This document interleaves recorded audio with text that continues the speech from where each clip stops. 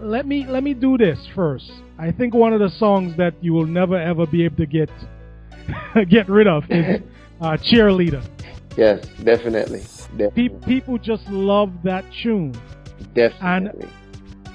And by the way, if somebody did the song before, if I'm not sure if you wrote it or who did the song before or where you adapted the song from. Yeah, I wrote the song. You wrote the song? Yes, yes. Tell us a little bit about that song, because that's where I'm first interested. That's one of my favorite tunes from you. Well, first of all, let me say this. Based on your feedback, I can see that it is a good choice for a breakout single.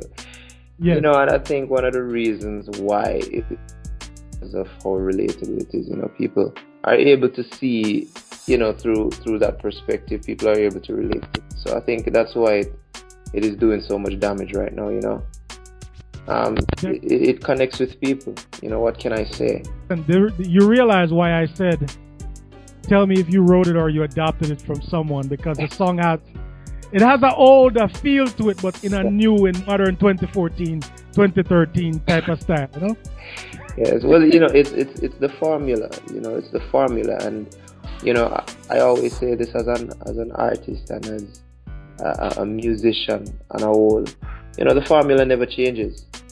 The formula never changes, and it's just music. It's just how you choose to reinvent yourself. It's just the twist that you put to it, the character that you put to it.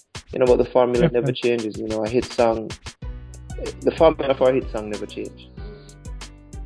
Caribbean Lifestyle Media, your online source for the latest music, videos, in-depth interviews, and stories about your favorite Caribbean artists you'll never get anywhere else. Check us out on the web, dancehallsoca.com. They make the music, we tell you the stories. Welcome to your destination.